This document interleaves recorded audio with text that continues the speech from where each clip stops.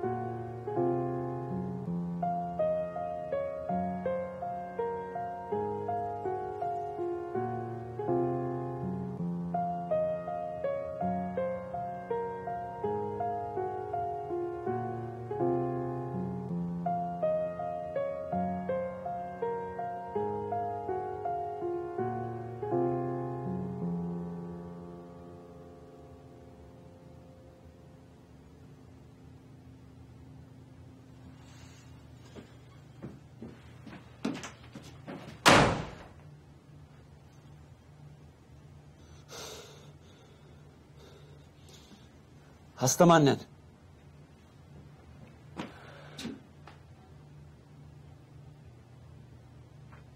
Niye geldiniz? Çünkü sen benim babamsın. Ben senin baban değilim, tamam mı? Ama annem öyle söyledi. Senin annen çok güzel masal anlatır ufaklık. Anlattığı masalla inanırsın. Benim annem yalancı değil.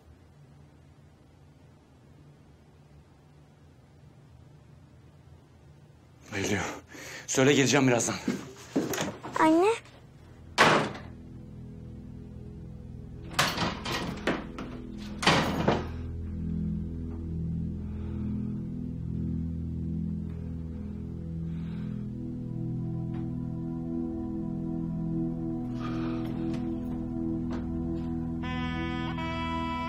Dede bir şey değil.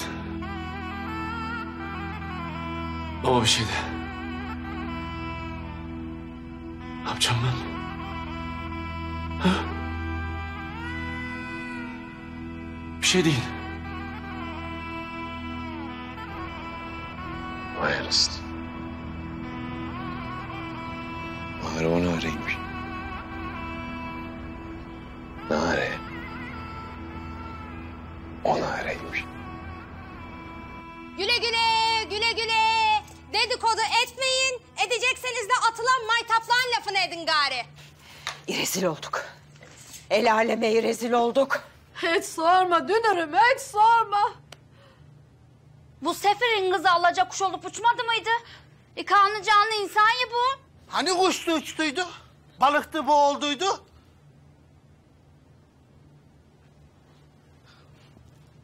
Kız ölmemiş miydi ya? O anlamda. La havle ve la. Hadi hayırlı olsun. İyi akşamlar. Sağ ol Mustafa abi. Hayırlı olsun. Enişte, iyi akşamlar enişte. Hani kuştu uçtuydu? Balıktı boğulduydu?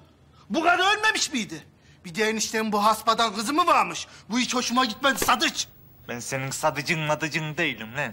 Önce bunu bir belli. Soru gaganı kapa, yoksa ben kaparsam çok fena olacak Necdet. Ya celallenme hemen. Sen de haklısın. Abin sana savunursun emme. Menekşe de benim kardeşim sonuçta. Onu ne edeceğiz? Duyar kısmı beni. Zaten canımız burnumuzda. Ağzını yüzünü kırarım bak. Necdet, kırarım.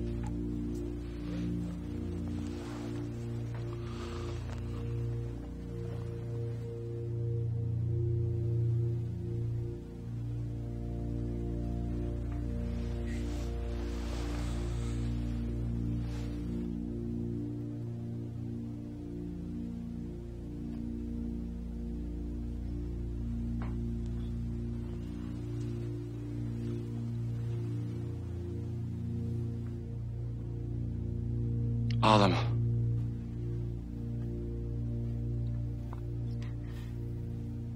Söyledikleri doğru mu? Senin kızın mı o kız?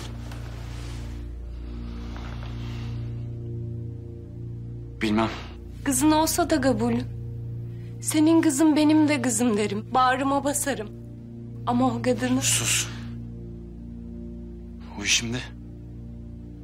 Ben de bekleme. Bir gün acın dinecek diye bekledim. Sana kavuşmayı bekledim. Yine beklerim. Daha bugün alaca kuş uçtu. Atımda sen varsın dedin ya bana. Sen de o lafını unutmazsın değil mi?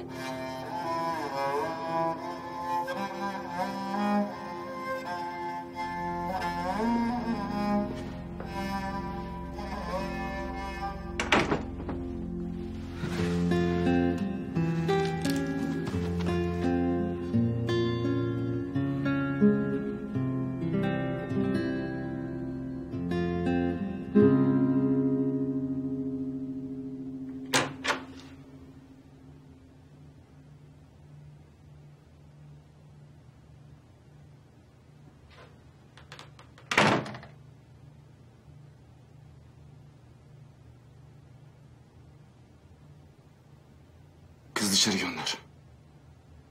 Anneciğim, bizi biraz dışarıda bekler misin? Biz konuşalım.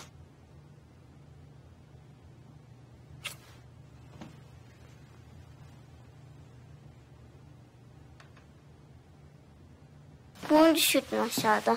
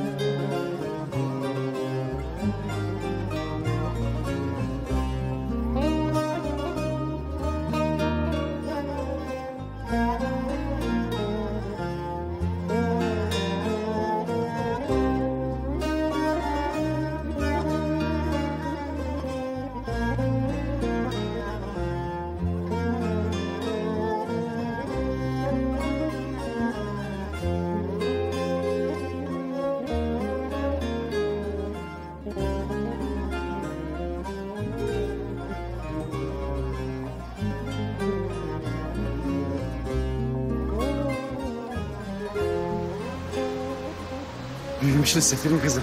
Ya Sancar. Her sene böyle diyorsun. Çoktan büyüdüm zaten. Son 5 seneden beri boyum uzamıyor.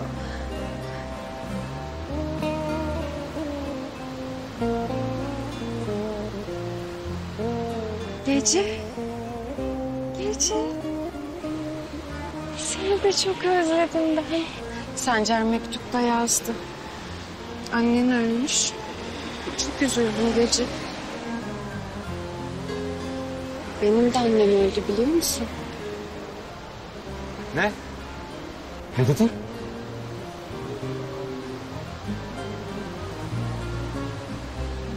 Öldü annem. Ne zaman? Geçen sene biz buradan gittikten hemen sonra. Niye mektuplarda bir şey demiyorsun kızım ya? Sen üzül istemedin. O yüzden Akın abime de sakın Sancar'a bir şey söyleme dedim. Olur mu öyle ya? Olur mu öyle? En azından bir Fatiha okuduk. Elçilikteki Türkler okudu Fatiha. Bir de Yasuko var. O da Şinto Tapınağı'nda tanrılara dua etti annem için.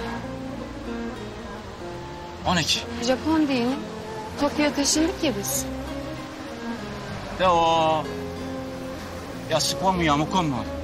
O kim? Erkek mi? Hı hı. Bizim elçilikte çalışıyor. Of anam of of of! Of Norveçli İzlandalı sarı kafalar yetmedi bir de şimdi Allah'ın çekik gözlerini bırakacak kızım.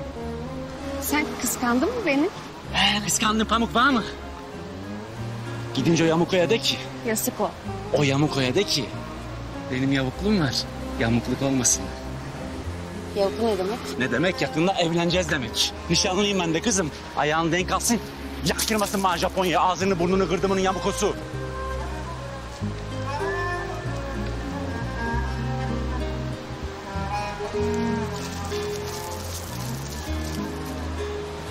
Biz evlenecek miyiz? Sen evleneceğiz mi dedin?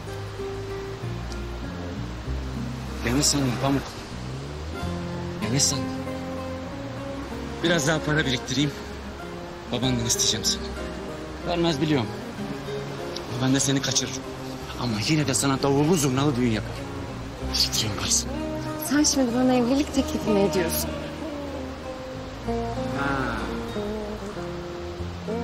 Ya ben öyle ecnebiler gibi diz çöküp ben bir şey yapmam. Evlilik teklif etmem. Beni biliyorum, ben bir tek zeybek oynarken diz çökerim. Zaten yüzük yok. Yüzüğün parası da yok. Ama beklerim versen.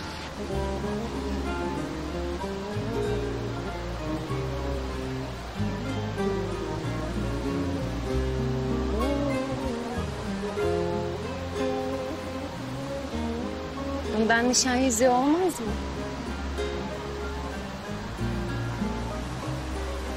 Yarısı sende kalır, yarısı da bende. Olmam.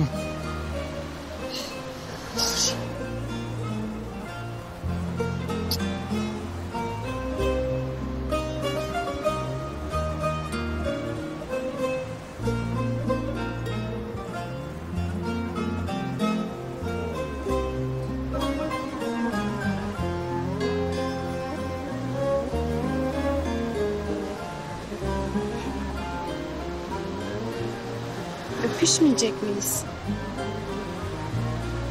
Hani nişanlandık ya.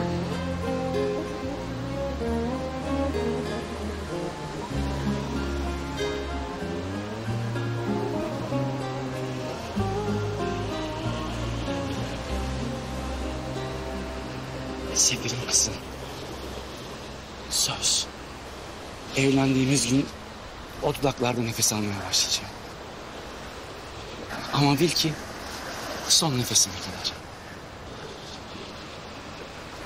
Tek helalet sensin.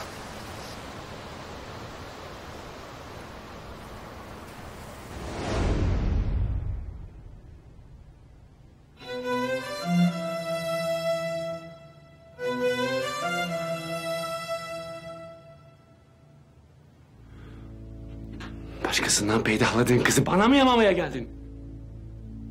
O senin kızın. Ben sana bir kere kandım Sefirin Kızı. Tekrar olmaz. DNA testi yaptır. Hiçbir halt yaptırmıyorum. Al kızın, defol git buradan. Beni yarı yolda bıraktığın gibi. Kendi kızını da yarı yolda bırakmazsın değil mi Sancar Efe? Bak. Ben seni bırakmadım.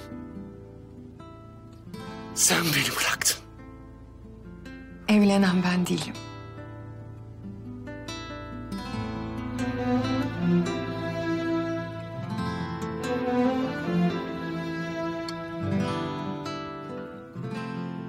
Tabii ya. Bilerek yaptın. Özellikle düğün günüm bekledin. Seni unutmamı hazmedemedin. Unuttun mu Sancar Efe?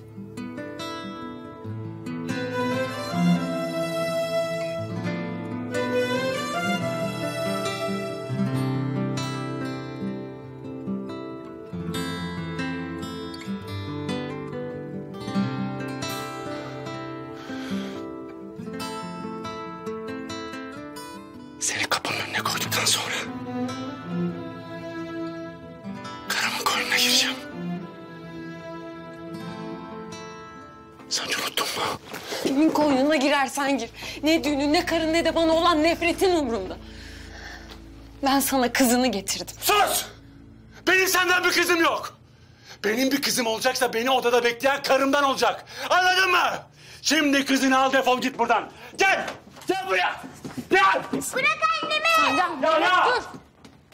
Ya! Sancar bırak. Bırak dedim.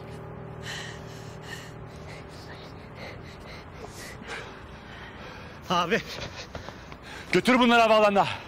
Abi bu saatte uçak yoktu. O zaman bir otele götür. Bizim otellerden birine mi? Yahya nereye götürürsen götür. Al şunları gözümün önünden. Gözünün önünden gitsem ne olacak? Bu yaptığınla yaşayabilecek misin? Yahya götür lan şunları. Gidelim mi? Bırak. Efelik bu mu Sancar Efe? Kendi kızını reddetmek mi? O zaman tüküreyim senin efeliğine. Gel.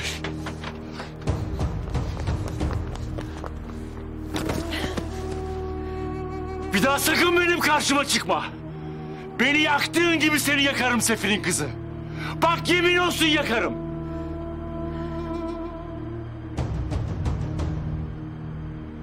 Keşke senin kızın olmasaydım.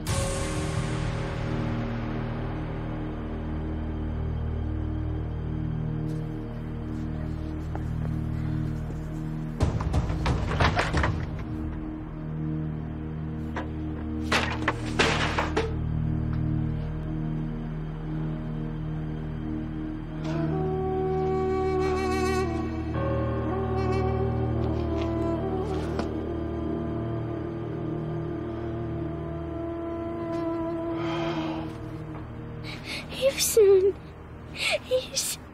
Anneciğim sana bunları yaşattığım için özür dilerim.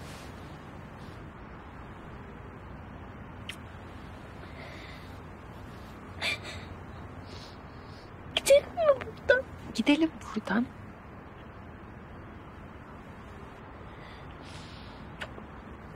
Hadi.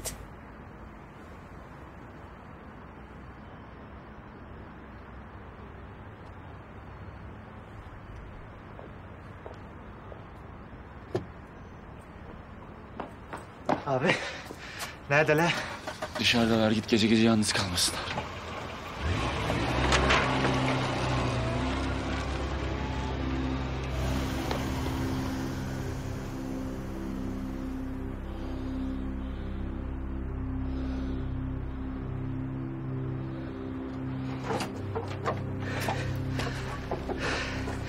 Yetişemedim.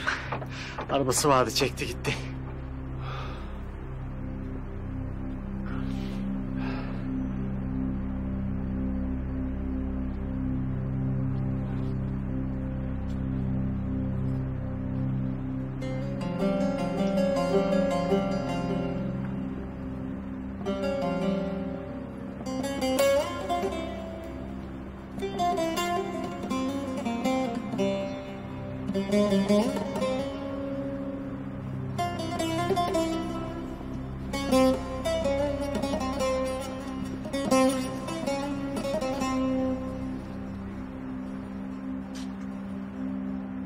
Sen o kadını koynuna mı aldın Sancar?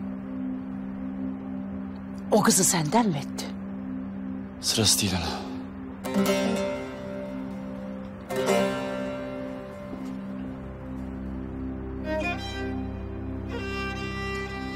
Odana geç Melekşe.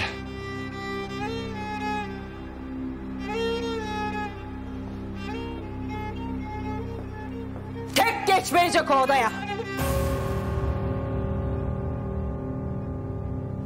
Garın üstündeki gelinliği sen çıkartacaksın Sancar Efe.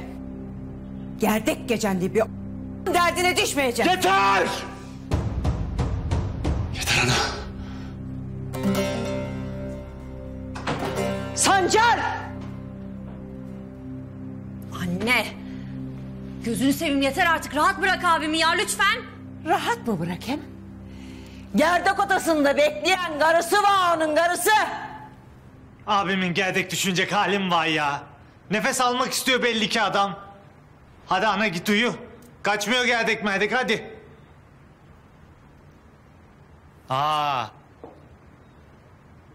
Elvan sen de git odana. Kız ben ağzımı bile açmadım. Niye ben odaya gidiyormuşum? İyi o zaman karıcığım git Gülşehir'le bahçeyi topla. Yok ya. Ben odama geçerim gari. Ben bir abime bakayım.